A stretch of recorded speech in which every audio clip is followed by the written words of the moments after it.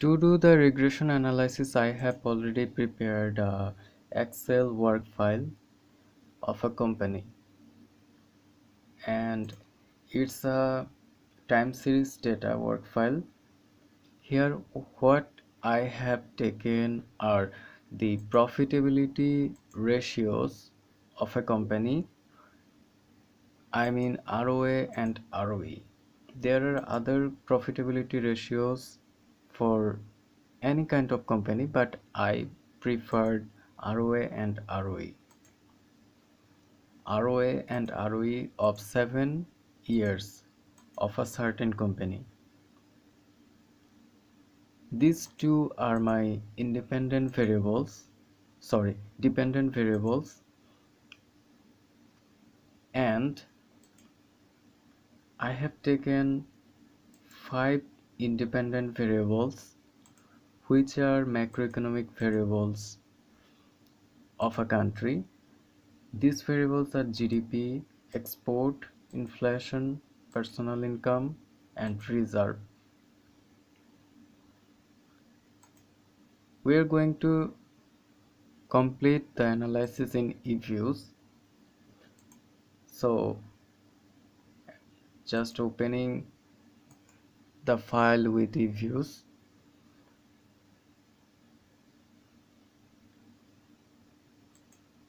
I'm using Eviews-9.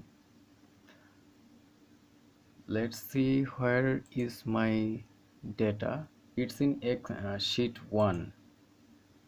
There is also data in sheet 2, but my current analysis data is in sheet 1. So here I don't have to change sheet 1 because sheet 1 is given as default here. If your data is in sheet 2, then from the predefined range you can change it. So now I have to click next and next, and lastly finish. Here I have to click on yes. Here comes the Eviews appearance. Here is the data list. I want to watch the work file just like in Excel sheet. So what I have to do is I'm selecting all the dependent and independent variables,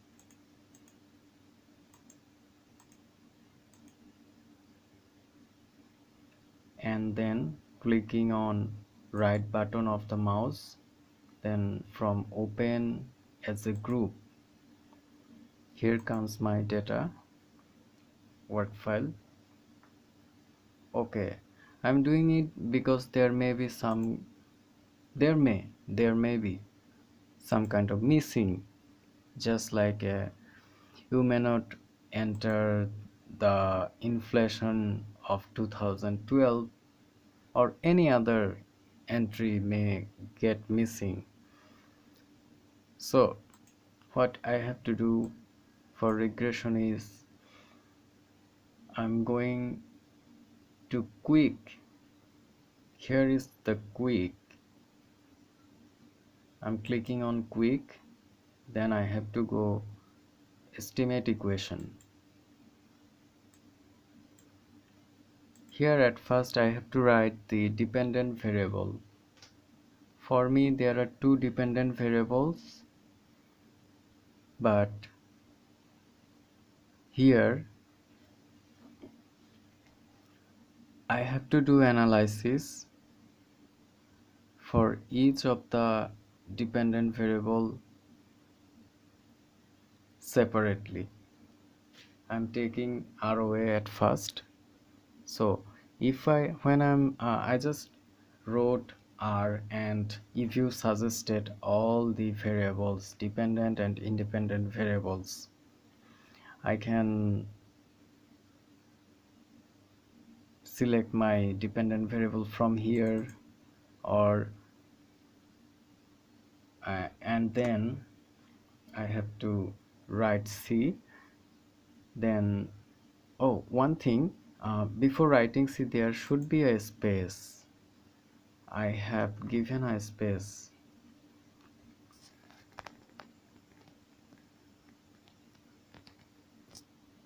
Okay, I'm taking a space and then C, and then again a space.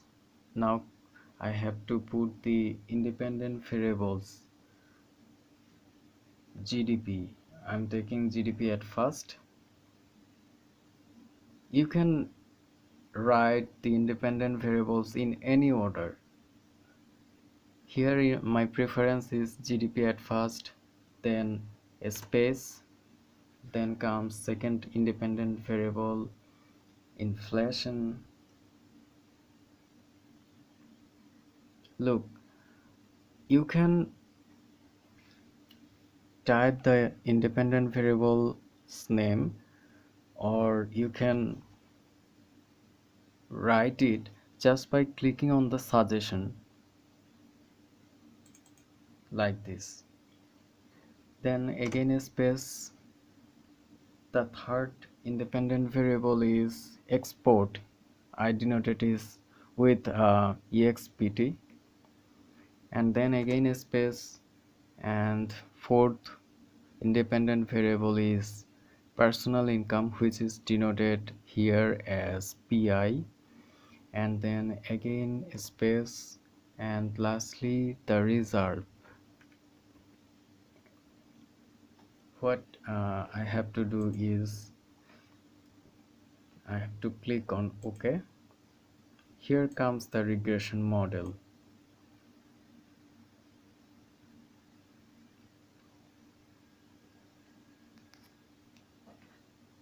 Here is the regression model.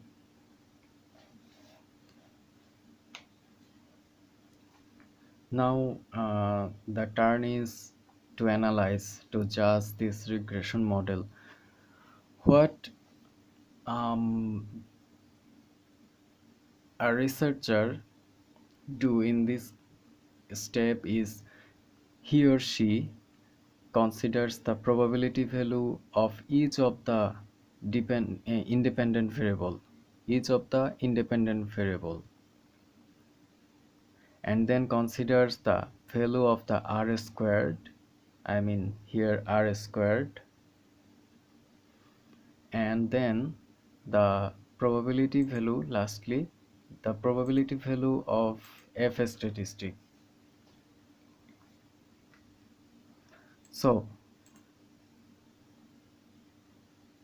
if we see the probability value of independent variables, each of the independent variables is less than 0.05, we reject null hypothesis. I'm saying again, if the probability value of an independent variable is less than 0.05, then null hypothesis is not accepted. The logic is, if it is less than 0.05, it's not accepted. If someone gives you less money in a job than other jobs, you will not accept it, right? Just like this. So what will happen? We will accept the alternative hypothesis. Now the thing is that null hypothesis says no relationship between independent variable and dependent variable, and alternative hypothesis is there is a significant relationship between a dependent variable and a independent variable. Both are vice versa, opposite of each other. When null hypothesis is saying no relationship, alternative hypothesis is saying yes, there is a significant relationship. In this video and in this analysis, we see that the probability value of each of the independent variable is less than 0.05. So it depicts that we have to reject the null hypothesis. I mean, we have to say there is a significant relationship between these macroeconomic variables and the company's profitability or ROA value. Okay, this first judgment is done.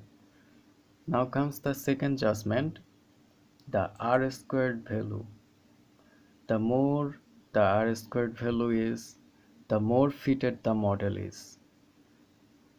Here, the R squared value we see that 0.999996% means the model is 99.99996% fitted, which is a great result. I mean, very positive result. On the other hand, we can say that these independent variables can define the dependent variable 99.99%. I'm saying again, these independent variables can define the dependent variable or ROA 99.99% in a correct way or correctly. A low R squared value is not actually desired. So the second judgment step is done, and the third judgment is researchers observe the probability value of F statistics. F statistic, this one. For this also,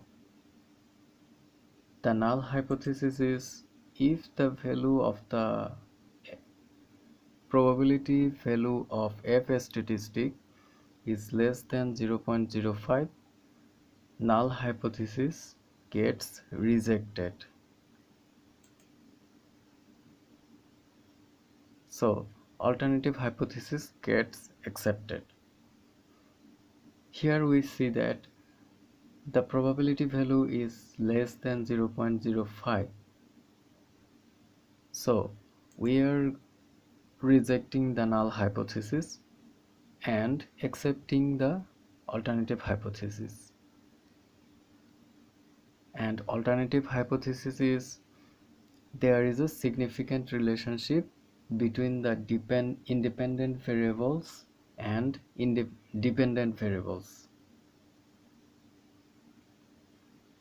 Another thing I want to say that suppose the p-values or probability values of the independent variables are greater than 0.05. So in that case, you will accept null hypothesis, right?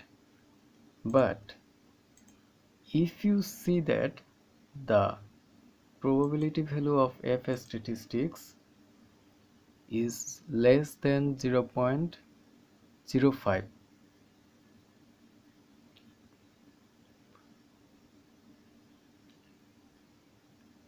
in this case, I mean in this second case, the null hypothesis gets rejected.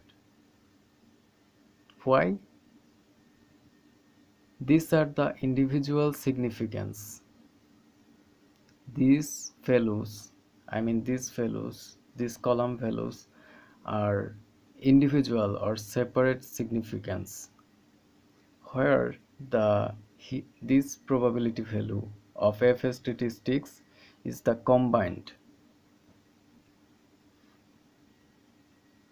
This is why, even though if sometimes happens, the probability value is greater than 0.05, but the probability value of f statistics is less than 0.05.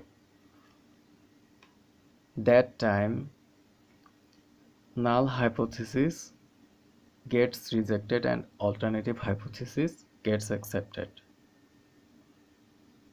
In other words, we can say, though the independent variables separately have no significance on the dependent variables, but all the independent variables combinedly affect or combinedly have significance over the dependent variable.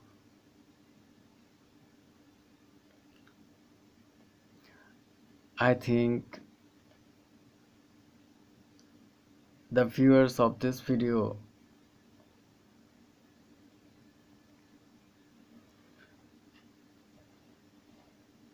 have got some good lesson, and here's the ending. And one request is that if the video helps, I will appreciate if you have like, comment, share and subscribe my channel. So guys, goodbye and have a good research and also have success in your life. Thank you.